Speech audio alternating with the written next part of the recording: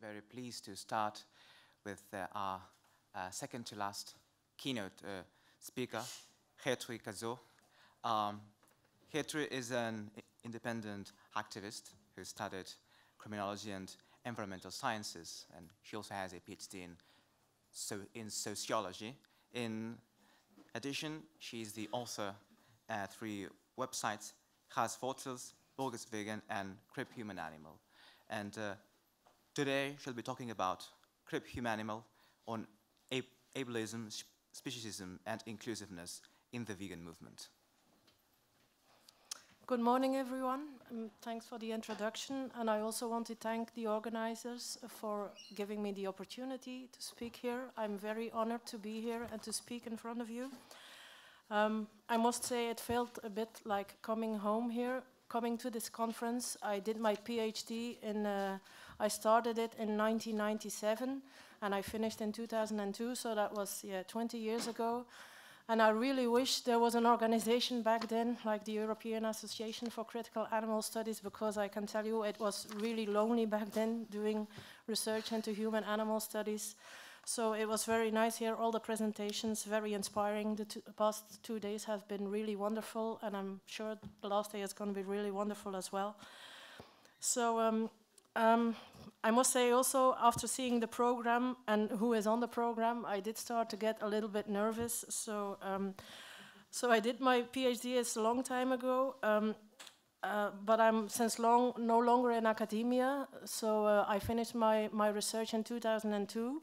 That was on anthropocentrism and speciesism in criminology. And afterwards, I worked for a couple of years in youth care in an institution where minor girls from 12 to 18 years old, are placed by juvenile court. And then I worked for a couple of years as a policy advisor for the Flemish government. But my last day in office was around 2011, I think. So since a couple of years, I'm full-time at home because I have chronic diseases. So I was diagnosed with several autoimmune diseases.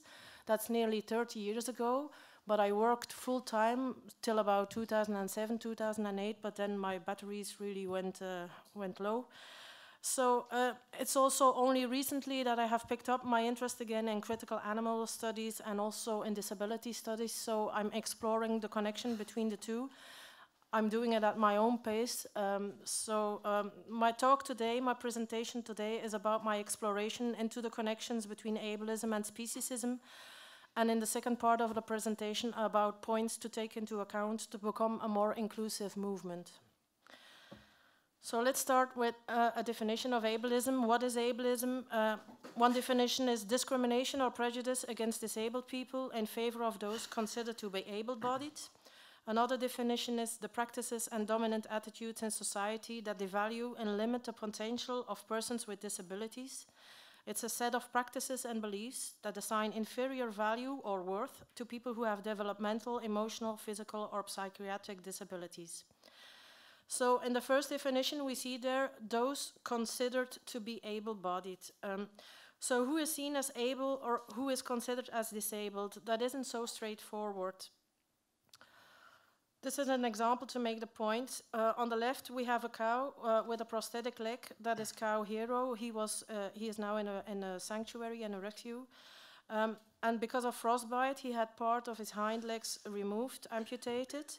So he has prosthetics. In the traditional view, the cow on the left would be seen as a disabled cow. And on the right, we have the Belgian blue, yes, the famous example from my country, I'm ashamed to say. And these cows, this has nothing to do with hormones or with cortisones or anything. This is how these cows are born, but that's because of natural selection for double muscling. So in a lot of cases, these Belgian blue cows cannot give birth naturally anymore, and they need a cesarean section. And they also have joint problems because of the large body mass. And also, for example, the large tongue of the calves can cause drinking problems. But in the traditional view, the Belgian blues are not really considered disabled, while the cow on the left, who has less physical problems maybe, is considered disabled. So the definition of ableism talks about the discrimination of people with disabilities, but it did not say anything about who falls into the category of who is disabled and who is not. That is because disabled is actually the interaction between functional limitation on the one hand, or impairment, and on the other hand, an environment that does not take into account these differences or limitation, and that creates barriers for people with an impairment to live their lives fully. So on the one hand, we have the medical model of disability. So that was the dominant view on disability in the modern era till the 70s, the medical model of disability. And disability was more seen as a personal tragedy, so disease and injury need to be cured for the individual to become normal again. So the focus was really on the individual who needs to put in an effort, the individual who needs to adapt to society. Then on the other hand, the social model of disability, which came from the 70s onwards, that says that disability is mainly caused by environmental and social barriers. So the focus is there not on the individual, but on society who needs to adapt. Society needs to provide accessible spaces and facilities. You could, to give an example to make it more concrete, a wheelchair user isn't disabled because they use a wheelchair, but because society continues to build stairs, because society continues to make buildings that are not accessible for people with disabilities. And it was also discussed about in the talk of Chloe Taylor, the universal design. If all buildings would be universally accessible, yes, then if you take it to the extreme, there wouldn't be any disabled persons because they could access everything. Now, without denying the real physical or psychological differences between people and also the impact that impairment can have on their lives, so it's important to realize that ability is partly a social construction. And who is considered as disabled or able, that varies according to time, according to place, and also varies culturally, of course. Another example to make this more concrete, this is a detail of the painting, The Fight Between Carnival and Lent, from Peter Bruegel in the 16th century. So being disabled in the Middle Ages or earlier or later periods versus being disabled nowadays, or being disabled in a region where there is healthcare and where there are provisions for people with disabilities, versus a country devastated by war, that will be a totally different experience. Now, why am I talking about ableism or disability at a conference on critical animal studies? Because I know some people perhaps will think that is a long stretch away from our focus on human-animal relations. And our movement is about tackling speciesism, of course, and about the fight for the animals. But the first aspect is how we deal with each other as humans, how we organize ourselves as a society will of course have repercussions on how we deal with other animals. So it's like a matter of effectiveness. If we make a whole group of people, so people with disabilities, not feel welcome in our movement or even actually actively discriminate against them, we're shutting out a whole group of people who would also come join our movement. So people who would also fight for animal rights and tackle speciesism. We are also marginalizing people who have disabilities, disabled vegans within our movement. So that's a matter of effectiveness on the one side. The larger our movement can become, the more efficiently or effectively we can fight speciesism, and we can build bridges with other social justice movements. But of course, it's not just a matter of effectiveness. For me, it's a matter of justice, and justice is indivisible. You cannot take out just one aspect. That's because all the different isms, like racism, sexism, speciesism, and also ableism, they are connected in a system of oppression. Now, these oppressions, all these isms, they are not only connected, and sometimes they intersect, but they also operate in the same way, and they use the same tactics of objectification, animalization, devaluation for othering, so people of color, women, animals, and also disabled people or persons with disabilities. So in a Western way of thinking, in a colonialized or patriarchal view, the world is categorized in binaries or dualisms in which one end is always valued higher than the other. So, for example, we have men against women, or male against female, and male viewed higher as female, human against other animals, white versus people of color, rational versus emotional, rational valued higher than emotional, and so forth, as you see on the slide. And then belonging to a category on the left or on the right side means benefiting from privilege, or respectively being in the oppressed group. And belonging to several oppressed groups at the same time, of course, adds other layers to the oppression. So disabled people are more at risk of being physically, sexually, psychologically, and financially abused, and also to be neglected. And that is then, of course, even more the case when they are women, when they are persons of color, when they are lesbian or gay, or when they are older or poor. And also, the categories in one slide also get linked together. So men are thought of as more rational in this dominant view. Women are categorized as more emotional.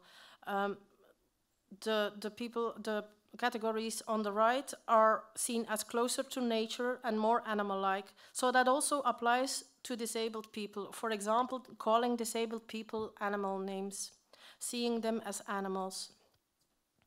So the animalization of disabled people, these are examples from more in the 19th century, but yeah, there are still lots of accounts of people with disabilities who say that they are still called animal names as an insult.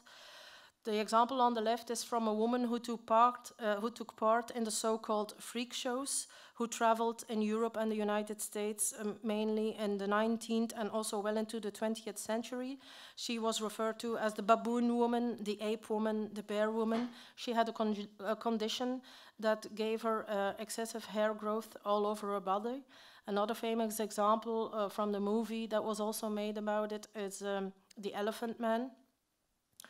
So these freak shows were in the same period and often took place together with the tours of animal menageries, so the zoos, and also the animal circuses, which traveled with exotic animals across the United States and Europe.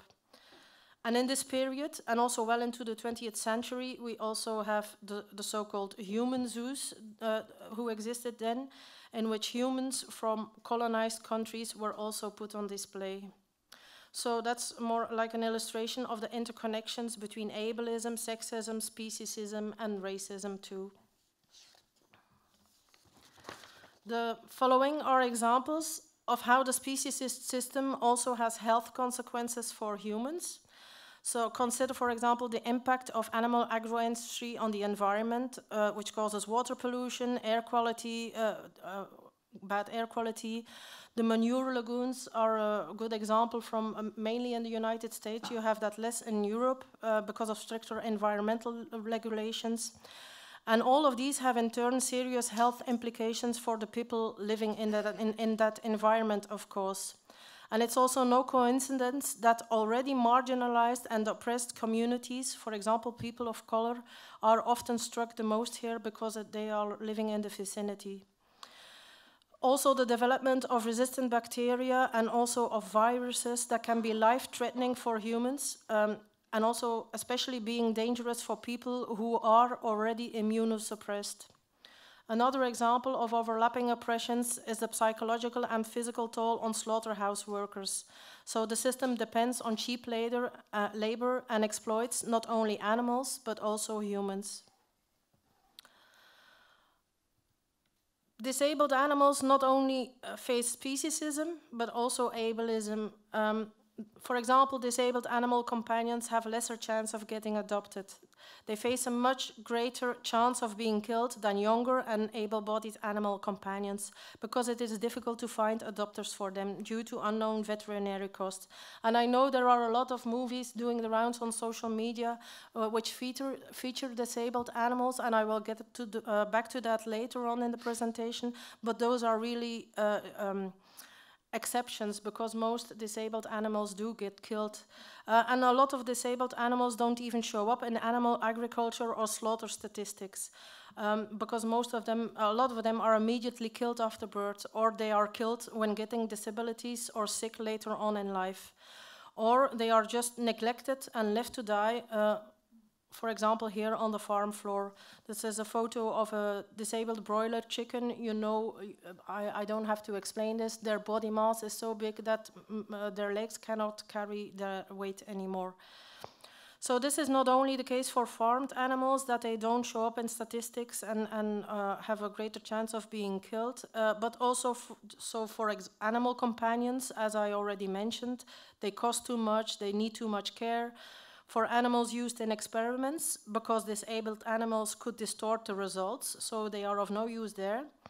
Also for animals in zoos and entertainment, because nobody wants to see a crippled lion. And also for animals in the wild, because from an ecological point of view, injured or disabled wild animals are valued less if they cannot survive in the wild anymore. A point that I would like to know is that, note is that speciesism can in itself be seen as a form of ableism, because it is discrimination of other animals because they do not possess certain abilities. So throughout history, several abilities have been the demarcation line to give moral status to some and to deny it to others. So examples are being able to speak, being able to reason, eyes that face forward, walking on two legs. So of course this also had implications for the humans who do not possess those abilities. So humans who cannot speak, humans who cannot see, humans who cannot reason. They were, or in some cases they are, still seen as less human. So in some instances, disabled people were also seen as the missing link between animals and humans for this reason. I'm very much inspired by this book by Sonora Taylor, Beasts of Burden, and for anyone who would like to read more about these overlapping oppressions between ableism and speciesism, I very much recommend this book. And that is also the reason why I started the platform Crip HumAnimal. So it's my personal journey of exploration into the overlap between ableism and speciesism. And I also want to give a platform to disabled vegans to tell their stories, how they face oppression in general society, but also in our movement. So HumAnimal, that's obvious, that's the combination of human and other animals. And Crip is the short for cripple, that is actually used as an insult towards people with disabilities or disabled person, but it's like retaking the word crip, reclaiming the word crip to refer to disabled people. And it's also about disabled animals. So yeah, take a look at the website, I would say, or at the Facebook page. Now, I talked a lot about similarities. There are many similarities in the ways that different forms of discrimination operate, of course.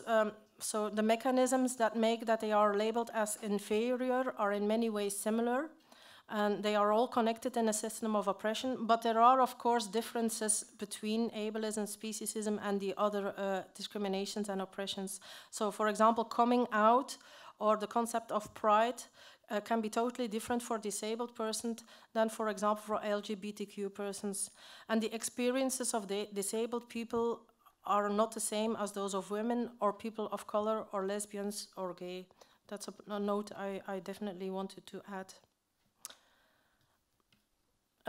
Another point about institutionalized ableism. So these isms are often seen as individual prejudices, as individual discriminations or biases, but they are in fact ideologies developed to enforce a system of oppression. So discriminating against disabled people is then portrayed by the system as the natural way of things, and the bodies and minds of disabled people are deemed not productive, not useful, not marketable, and that is seen as the natural way of things. They are of no use in a system that is centered around production and profit, and they are also easy culprits if something goes wrong. They are blamed for economic and social challenges. So ableism is also often institutionalized. Here are a couple of examples of institutionalized ableism. For example, the healthcare system or insurance. many people are excluded on the basis of having pre-existing condition of certain abilities. Yeah, there are a lot of examples that I could give there. The administration that you have to go through to get benefits from the healthcare system. And I know that I'm very privileged in that respect because I live in Belgium and I live in a country with one of the best healthcare systems in the world. But anyway, it isn't perfect. I also have to go through a lot of administration.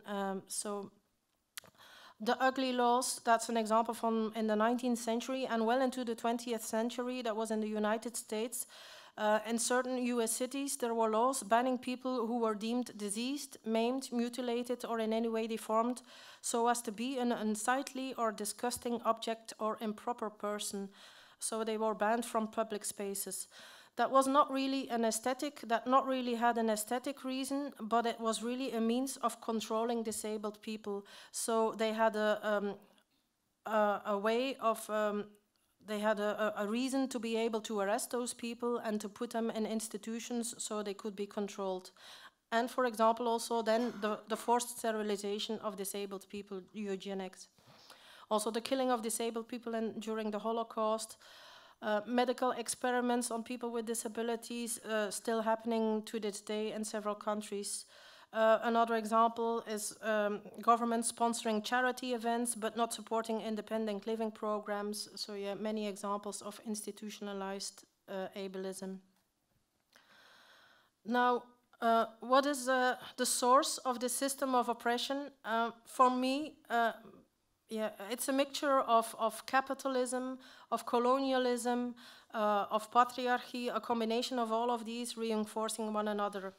So for me, it's clear that activism should not only be about changing individual behavior, but about dismantling the system of oppression. So that includes being aware of the connections between the different isms, and that's why I talked about this in the first part of my presentation. So tackling just one of these oppressions, for example, speciesism, without taking into account all the other oppressions, and maybe perhaps also while colluding with the system, that will not work in my opinion. Now, the second part of the presentation is more concrete on how to be an inclusive movement.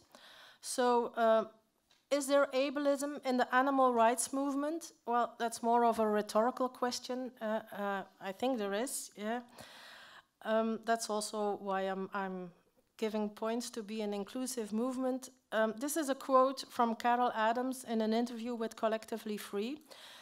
When we open a vegan brochure, we are most likely met with images of stereotypical, able-bodied, youthful, happy people who are also usually white and heteronormative. So where is the diversity in the animal rights movement? And I consider this conference also, of course, part as the animal rights movement. It's maybe perhaps more academically orientated, but critical animal studies is for me also part of the animal rights movement. So even if we look around here in this auditorium, do you see diversity?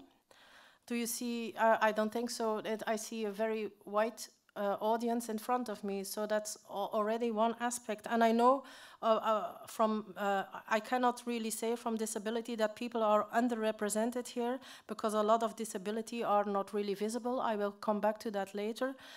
But from my experiences, anecdotal, that it is perhaps, I can say that they are not really represented in our movement. Before I go further, I must also say that my talk is very much inspired by my own personal experiences of living with several autoimmune diseases for nearly 30 years now, and my involvement in animal rights and vegan activism for 2 decades. So my experiences are different than those of healthy disabled people. For example, people who are deaf, blind, or paralyzed. That's a totally different experience. So my autoimmune diseases make that I have pain and other physical issues and mobility issues. It also has a mental impact. I have difficulty concentrating and often have brain fog. and I'm also chronically tired. So it's like my body is constantly trying to deal with my diseases, and that makes that I'm really tired all the time. And it's not just like tired, like you say, oh yeah, I did a city trip to Barcelona and I'm going to take one day off perhaps, and then I'm back on my feet again. But I'm really, even if I've slept 10 hours at night, I wake up in the morning and I'm tired. It's like a lead jacket that I carry around with me everywhere. So, and an important note that I would like to make, that I said before, is that not all disabilities are visible. So a lot of people with invisible diseases experience prejudice, disbelief, because they do not look ill. So that's a classic example. A person in a wheelchair is considered disabled, but people who don't use a wheelchair, from whom you cannot see anything on the outside, can also be disabled. Or a lot of prejudice as well, because some people are supposedly too young to have a chronic disease like arthritis. And arthritis is not an old person's disease, but people who are 10, 15, 20 years can also be diagnosed with arthritis. So I experienced this myself too, the prejudice. The reactions to myself are totally different when I use my wheelchair, when it's visible, and when I don't. I don't use a wheelchair all the time. I only use it, for example, at the conference here, because that's too difficult for me. But I can walk around, and then the reactions are totally different. Another point that I would like to know is that, note is that my condition also fluctuates, and that's the case for a lot of people with chronic illnesses. And sometimes those fluctuations are even on a day-to-day basis. So one day I'm relatively fine, the next day I'm not. And you know, being chronically ill doesn't mean I spend all of my days in bed. I also work in the garden. I also go to a concert. I also do fun things, you know. So having a chronic disease is not a constant level of feeling the same all the time. So that also leads to disbelief from people. So I get reactions like, oh, but you have a chronic disease, but you cannot work anymore, but you can go to a conference in Barcelona. So the disbelief, but you can ride a bike. We have bought a tandem bicycle, for example, a couple of years. And I remember a reaction from a colleague when I said we have bought a tandem, and oh, but you can do that. You can go to a concert, you can work in your garden.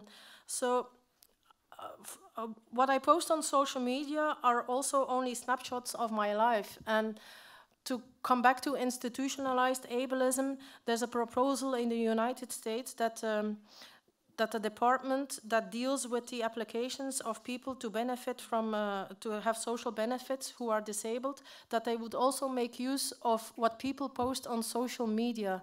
So yeah, that's really horrible, because to give you an example, it took several years before I felt comfortable about having a picture of myself posted on my personal profile where my wheelchair was visible.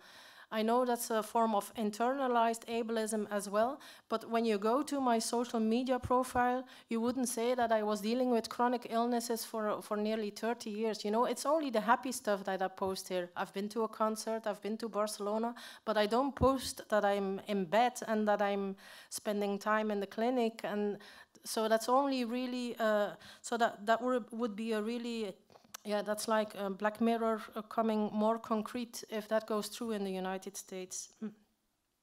Another issue that I would like to note is the unpredictability about living with a chronic disease. It's very difficult for me to make commitments, to make appointments, because it fluctuates from day to day. So that also makes it very hard to work in the traditional 9-to-5 system. And that's why I was also really nervous to come here. Not only because of the audience of academics mainly, but also because I was really afraid that I was going to be too ill to deliver on the day of my presentation. So the unpredictability I find very hard to deal with and to make commitments. The spoon theory was a term launched by Christine Misrandino, who is chronically ill herself, and she launched that to explain to a friend who asked, but explain to me, what is it like to live with a chronic disease? You say you are tired, but explain it to me. So she was at a restaurant and she said, look, I'm going to take the spoons from this table and this table and this table. And she had 2 sets of spoons. And she said, look, we have 10 spoons here. Those are your spoons, and each of them represents an activity that you do during the day. For example, you get up, you shower, you have breakfast, and you commute to work. That's 1 spoon that you take. And then you work, that's another spoon that you take for that activity. You go out for lunch, and that's a spoon that you take. And maybe you, as a healthy person, at the end of the day, you have maybe 3 or 4 spoons left, or maybe even more. And then in the evening, you can go to a concert or a film, or go to the bar with your friends. And then you go to bed, and the next day you have 10 spoons again, and you start a new day. But for people who are chronically ill, it means those 10 spoons, you already need 3 or 4 spoons sometimes in the morning to prepare yourself to go somewhere. Sometimes even taking a shower can be exhausting, that you have to sit down, preparing breakfast, making the kids ready for school. By the time it's 10 a.m. in the morning, your 10 spoons can already be all taken, and you don't have any energy left for the rest of the day. And I also have to say, being chronically ill also means spending a lot of time for therapy, visiting the clinic, and waiting in waiting rooms for doctor's appointments. So the spoon theory is one way of explaining this, and I like to explain it as it is like living part-time. So they are the same hours in every day for everyone, but I can only use a portion of those hours compared to healthy people. So related to this, the word spoonies, maybe some of you have heard this term, but it refers to the spoon theory that I just explained. That's a term that a lot of people who are chronically ill will use. The effect of social events on spoonies. You may already not have a full battery when you start to get ready to go to an event. Even just traveling to the event can be too exhausting, and just spending a couple of hours at an event can be really draining. So social interactions can be really draining. About internalized ableism, I already briefly mentioned this. This is when people with disabilities themselves think they are of no value, that they are not good enough, that they think they have nothing to contribute or are redundant because the system makes them internalize ableism. Yeah, I have also had internalized ableism. That was also the case for myself. So I said I was diagnosed 30 years ago, but for the first 20 years, hardly anyone around me knew. There were only a couple of close friends who knew. Because also I knew what repercussions opening up about my diseases when I was working in academia. I knew what kind of repercussions that could have for my work opportunities, and also because I wanted to be considered normal. And I could pass as being a healthy person. That's not possible for all people with a disability, but I put in a lot of effort of appearing normal, of just passing, so that I realize now that was also a part of internalized ableism. Now I'm going to give some points to take into consideration to become a more inclusive movement with respect to ableism.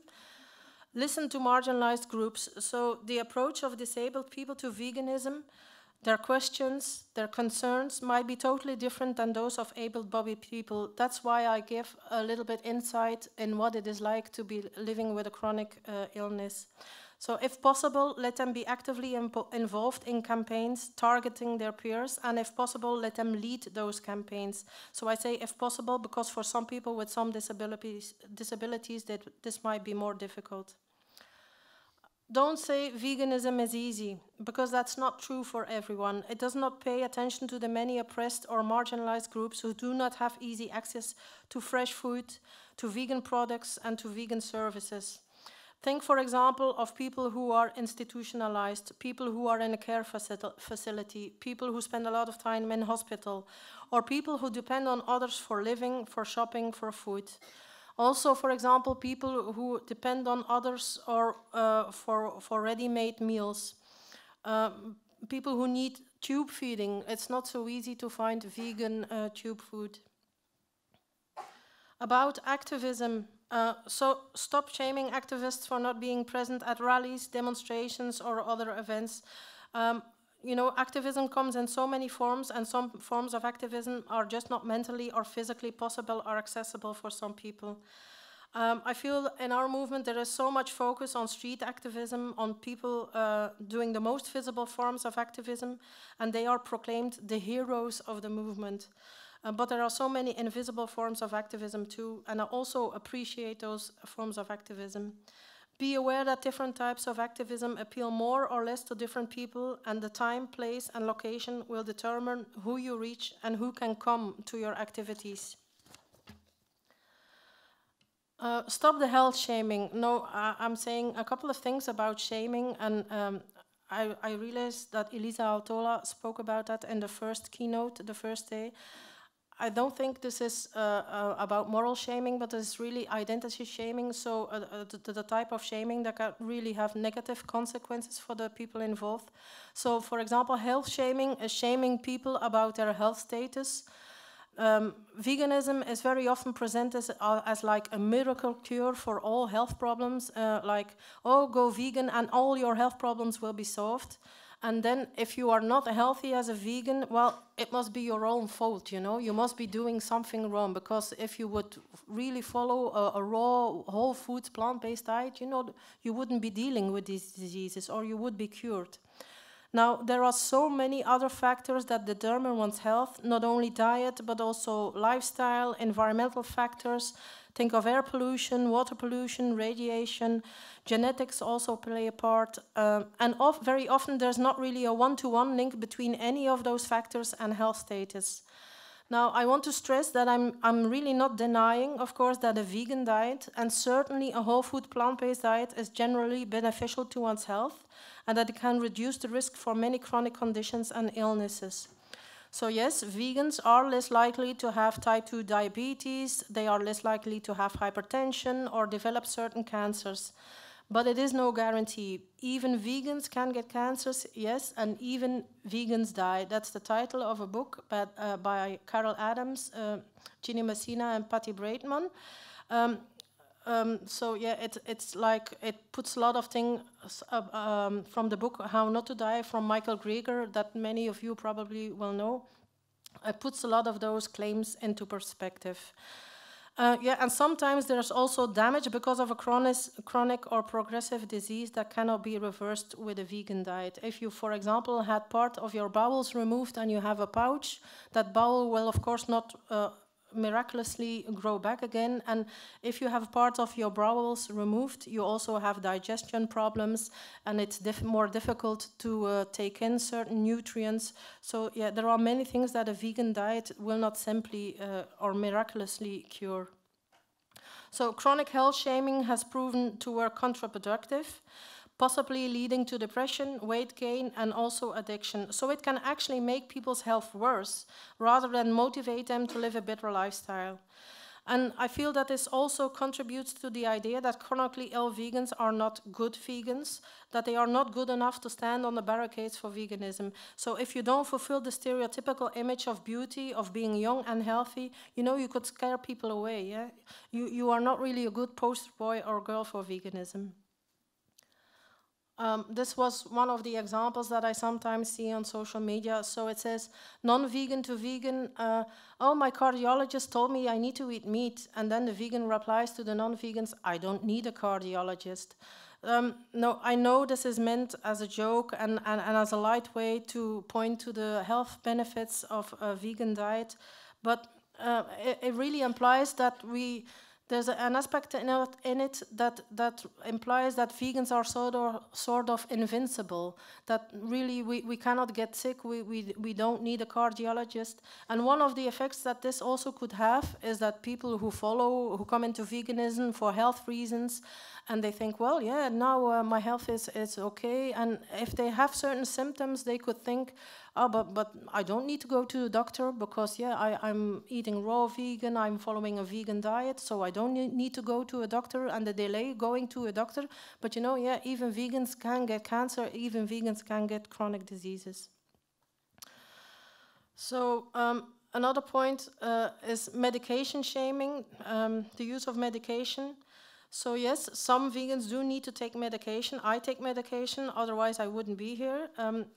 I would like to refer to the definition of veganism there, as far as possible and practicable. And yes, of course, I'm against medical experiment on animals, let that be clear, just as I am against the unethical use of humans for medication testing. But we have to realize that all medical knowledge is based on unethical procedures and testing that has occurred on humans and animals. And we cannot undo that body of knowledge that has developed and that helps to produce a medication and therapy. So, and also taking or not taking medication will in no way influence the demand for animal testing, as it is required by law for all medication. And as such, there are no alternatives for medication, as there are alternatives, for example, for cosmetics. So I would like to stress that instead of medication shaming vegans or other people for taking medication, focus on changing the legislation and on developing alternatives, not on shaming people who take medication. Yeah, the point I wanted to make with the pharmacy on the right is that it's not actually a pharmacy, it's a fruit and vegetable stall. A pharmacy is a place where actual medication is sold. About body shaming in our movement, well, I could really make a whole presentation about this, but I've been collecting images for a couple of years now, and I could really give a 40-minute presentation about body shaming, unfortunately. So body shaming in the vegan movement or animal rights movement mostly comes down to fat shaming, shaming people for being fat. Yeah, but of course, vegans come in all sizes and shapes. And yes, on average, vegans do have a lower BMI, but that does not mean that all vegans are thin and that all non-vegans are fat. And a vegan diet is also no guarantee for weight loss. And I have experienced this myself as well. So because of my diseases, my weight has yo-yoed up the last 30 years in a span of just as many kilos. So 30 kilos, it goes up 10 and it goes down 15. So I have experienced firsthand how reactions are different to a thin body and then opposed to having a fatter body. So my message here is please focus on the animal rights issue, not on singling out people because of their appearance. The example on the right is from the Santorini donkeys, and actually the photo of the woman on the donkey is not from in Santorini, Greece, but I believe it was in Jordan, but it's a picture that is very often used when actions or campaigns about the Santorini donkeys are launched. If you put a photo out like that, you immediately focus on the fact that, if we just have fat people not riding the donkeys, then the problem would be solved. Then it becomes more of a welfarist issue instead of an animal rights issue. The message that we should bring out is donkeys shouldn't be ridden anyway, not by the body size of the people riding the donkeys doesn't matter. We just shouldn't be using them anyway. Other aspects are the conflicting message concerning healthy food in the vegan movement. So on the one hand, we are advertising veganism as a health message sometimes, and then the next day we are excited about the new vegan cheese and hamburger and hot dogs. And I must admit, yeah, I also do this. I have a couple of pages that I run on Facebook, and sometimes I will post about the health benefits, because there are health benefits, but then the other day I post more fast food type stuff. So yeah, that can be a very conflicting message, and if you stress the health message too much, people who come to veganism, after a while they might say, well, where are the health benefits? Because I don't notice any. The pseudoscientific health advice, I'm sure you are familiar with some of these advices, for example, that coconut oil cures everything, and just a spoonful of turmeric a day will keep the doctor away. So yeah, I think that's really terrible. Also, wishing bad health to non-vegans. The example on the right was from a woman who died during holiday in Greece after she had eaten contaminated chicken, so she had food poisoning. And yeah, the reactions that you see on social media that follow examples like that, I find that really horrible. If her family and friends read those reactions, will they be inspired to come try veganism, to come join our movement? I think not. How am I doing for time?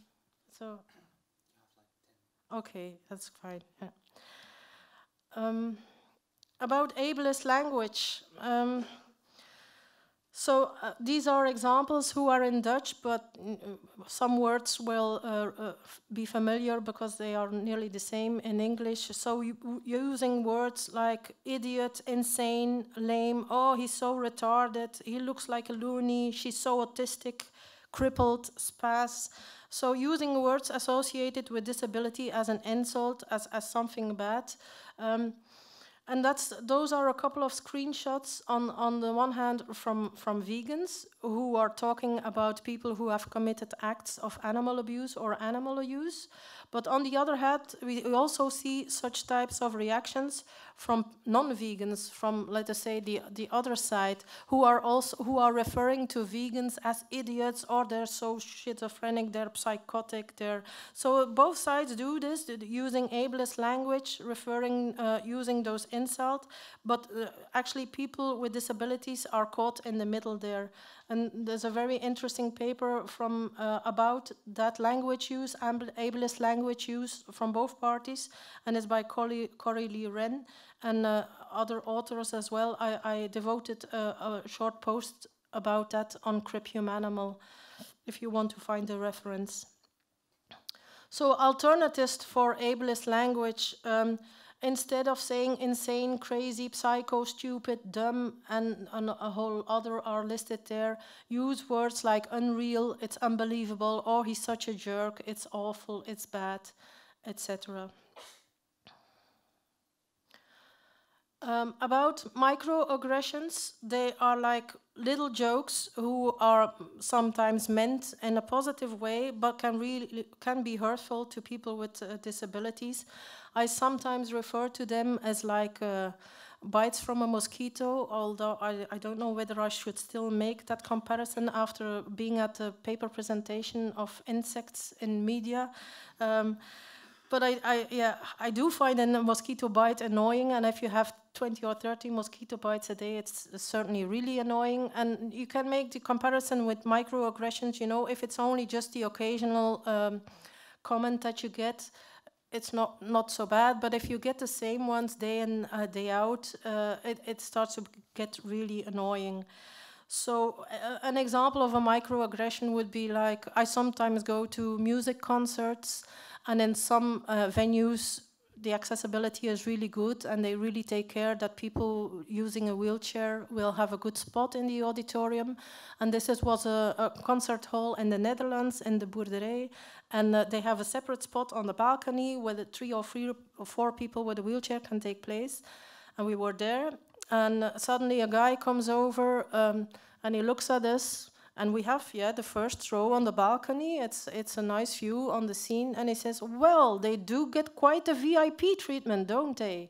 So that's really, that's hurtful, you know. At a time like that, I don't really know what to say, although I would like to reply. But I would like to say, well, if you want to have this spot, you can take my wheelchair too, and I will go downstairs and be on the first row like I used to do 10, 15 years ago, you know. So those are sometimes hurtful things that microaggressions that also people, of other marginalized groups and oppressed groups experience as well, of course. So the one on the left reads, oh, you have a mental disability, but you seem perfectly normal to me. This already implies that having a mental disability is that you are abnormal. And the ones on the right, I know they are too small to read, but it is somebody who wrote a lot of these microaggressions, who uses a wheelchair occasionally, so I can relate to a lot of those that she posted there. These are a couple of other examples of microaggressions. So you don't look disabled. I talked about that earlier. Asking a person who uses a wheelchair, can you have sex? Okay, that was about microaggressions. About inspiration porn. So that was a term launched by disability activist Stella Young. So it's a portrayal of people with disabilities as inspirational, solely or in part on the basis of their disability. So this actually objectifies people with a disability. It reduces them to their disability. So it says here on the slide, inspiration porn is nothing more than imagery and clickbait of disabled people overcoming and conforming to societal norms in order to inspire and motivate able-bodied readers.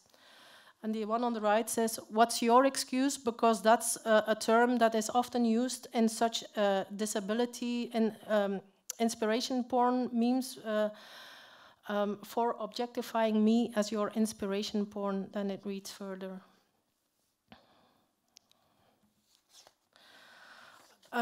Think, for example, also of the videos of disabled animals doing the rounds on social media. So they are seen as cute, but often also as so inspiring. As I said before, the number of stories of disabled animals pales in comparison to the number of disabled animals who do not end up in a cute video. So as I mentioned earlier, most disabled animals end up killed. And I often feel that such inspirational stories from disabled animals are more about making us feel good. They are used as inspiration porn and sometimes also have more to do with saviorism, centering the human savior than focus on the animals themselves, really. One can also pose the question whether disabled animals are fetishized on social media. So yes, on the one hand, such videos provide a way for non-disabled people to talk about and engage with disability in an easy way. But on the other hand, they are used as inspiration porn, entailing the objectification of disabled bodies for the purpose of inspiring able-bodied people. And I must say, that's a screenshot of a post that I devoted to that issue on Crip HumAnimal. It's also remarkable that in vegan and animal rights spaces, that compassion and respect toward disabled animals often does not extend to disabled humans. Another example, I think you all know who this is, or rather was. That's the cat who was commonly known as Grumpy Cat. She recently died, but did you also know that she had a condition called feline dwarfism that was caused by a genetic mutation, which also entailed many health problems for her? And she was an internet celebrity and also a pet influencer, and her caretakers made an income of several millions of dollars. So it also raises questions about the exploitation of her disability and also about the breeding of animals with special traits like brachycephalic cats and dogs. So those are the cats and dogs with the really flat face. So maybe that puts the cute memes of Grumpy Cat in another perspective. If you want to read more about that, Christopher Sebastian has just wrote a short article about it, so you can read that on his blog. I'm nearly finished, so I'm nearly there. About being accessible, so most people immediately think about mobility accessibility, so the accessibility of events, demonstration, actions, meetings, but it's also about accessibility of your website, for example. So it's not just about wheelchair accessibility, but also provide image descriptions on the material that you put out digitally, but also on paper, subtitles, transcripts, so the format of your media that you use. Be aware that not everyone can listen to a podcast, can actually read blogs, can see photos, so image descriptions are very important there. But just as important, I feel, when you organize an event or a demonstration, anything, or a festival, provide information about the accessibility of the event. So as an organizer, don't have the attitude, oh yeah, that maybe it's too much effort to think about it now, and maybe there's just going to be one person in a wheelchair, and we're just going to wait and see if somebody asks, and then we'll think about how we can manage with that and how we're going to deal with that. No, please think about it in advance. Put the information on your material, on your website, on your leaflets. Also a person who can be contacted by several channels, phone, via email, to have it as accessible as possible for people with disabilities. You know, there's nothing as annoying as seeing an interesting event, a festival, a conference, and there's no information about accessibility, and I have to ask again and again and again, are there any steps? Is it on the first floor? Is there an elevator? So that's really annoying. Just please put the information out there. Even if it is not accessible, just be honest and say, well, there's one step to get in. Then we know that. About being inclusive, so this is a slide to point to the non-representation in popular culture of disabled people.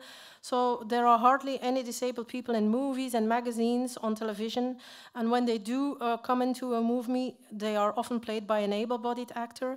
And also note that the villains or bad guys in movies are often have visible disabilities, for example, the one-eyed or one-legged pirate.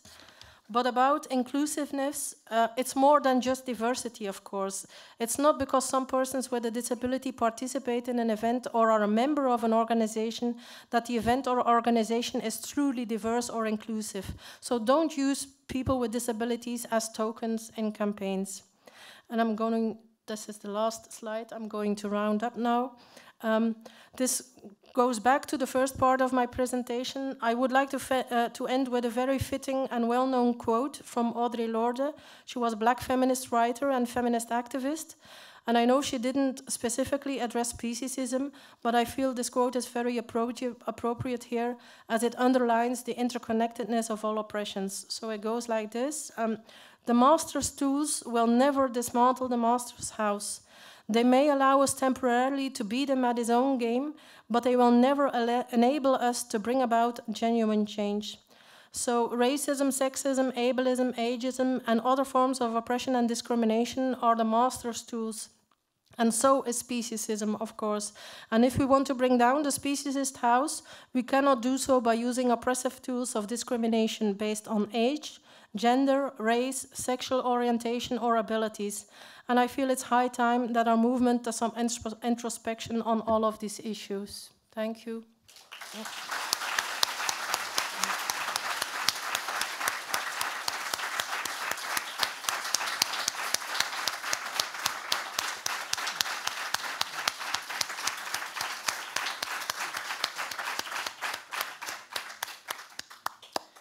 Thank you very much, Geertrui. We've quite run out of time, but I'm sure that we can accommodate at least one question.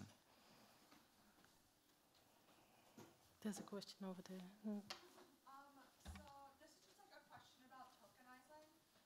So I'm often in like situations where I'm organizing an event, or I'm like creating a website, and I want it to be more inclusive, but then I don't know, I don't want to like be that person that's just like putting up pictures of like people from marginalized backgrounds and using that for my own benefit. So where do you draw the line between like what's tokenizing and what's inclusion? Yeah, that's a very difficult issue, of course. I think the fact that you are really inclusive as an organization, as an organizer of an event, will already be visible from the other aspects from your from the event that you organize, and if you then use people of marginalized communities in photos and pictures, that won't be tokenizing because it is already visible and it already is portrayed in the working of your organization. But I realize that indeed it is a very thorny issue. Where is it tokenizing? And sometimes I also deal with that myself, you know. Am I tokenized in being part at certain events, in being given a platform to speak? Do they only do this because I use a wheelchair or because I'm, you know, that's a very difficult issue. Where do you draw the line? Mm. I cannot really say any more to that. Mm. Thank you. Mm. Thank you then. We close the session. Okay, thank you everybody.